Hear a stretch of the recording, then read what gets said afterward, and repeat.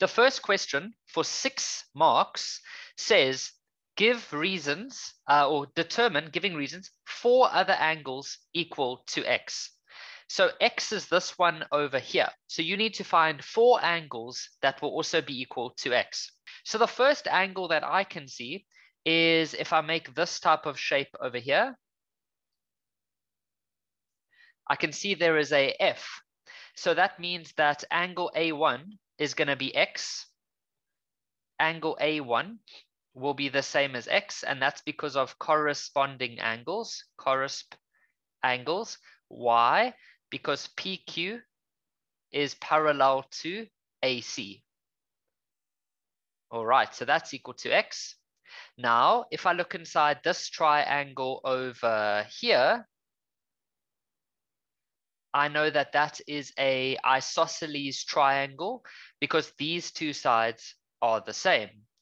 So what I would do is I would say that AC is equal to BC, and that's because that was given to us. So then I can say, therefore, angle A1 must be the same as angle B, and that's because of the angles opposite equal sides. So that means that angle B is equal to x. Okay, the next one that I see, if I look at this tangent over here, then what I want us to do is to look at this chord. Now, can you see the angle in between? See that angle? That is angle A2. Now, we can use the Tan Chord Theorem. Now, the way that that works is I want you to take your 2 fingers and put one of them on A and put one of them on C. Then what you must try do is you must try make these 2 circles join together at one point. So for example, if you travel along this line, and if you travel along this line, then they will come together over here. So according to the Tan Chord Theorem, it means that angle A2 is the same as angle B. And that is the Tan Chord Theorem. So we now have 2 and 3. We need one more. Can you see that if we look at this line over here, this line over here, and this line over here, there's an alternating angle. Can you see that? There is an alternating angle with P.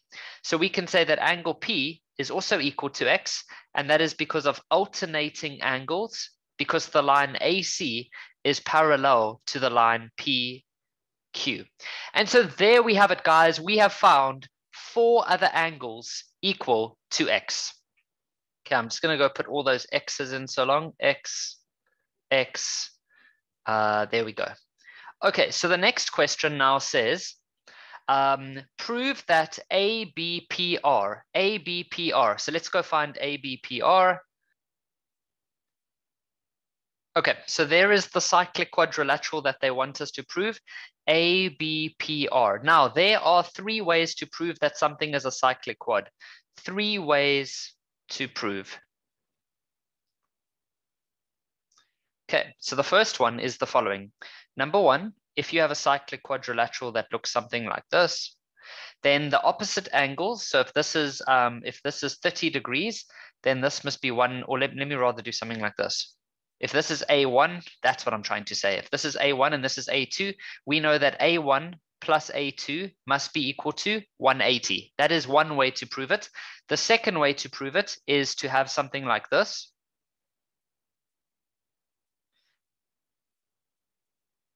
Is to have an exterior angle, and that exterior angle must be the same as the opposite interior angle. So if this is A1 and this is A2, then A1 must be equal to A2. Okay, now the third way is when you have a cyclic quadrilateral that looks more like,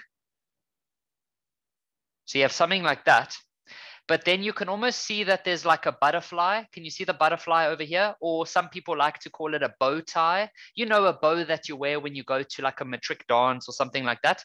As soon as you can see a bow tie, then if you can prove that these two angles at the top are the same, or you can maybe prove that the angles at the bottom are the same, then it's also a cyclic quadrilateral. So we need to look at this diagram very carefully. And what I always like to tell students is the following. Can you see number 1 and number 2? There are no lines going across. Can you see that? There's no lines going across. But if you look at number 3, there are lines going across. So normally, if there are lines going across, then you should try do number 3. So if we look at this diagram, if we look at this cyclic quadrilateral over here, we can see that there are lines going across. Here's the one line, and here's the other line. So it's probably going to be number 3. It is this angle over here is the same as this angle over here. And so we can see that there's like a bow tie kind of thing happening over there. And so we can say that angle ABC is equal to angle RPA, which is this one over here. And so therefore, ABPR is a cyclic quadrilateral, and the reason will be converse angles in same segment. Because normally when you have a bow tie, when these are the same, you would say angles in the same segment. But when it's the other way around, when you're trying to prove that something is a cyclic quad, you say converse, which almost means opposite. Prove that BA over BQ, okay, BA over BQ is equal to BC over QR. Usually when we have this type of thing over here, where there's like a fraction, it could either be proportionality, or it could even be similarity. This one is actually going to be similarity. If you look carefully, this triangle here, let's do, oh, I can even change the width of that. Oh, fantastic. That's going to look nice. Let's look at this triangle here. Ooh, that's really nice.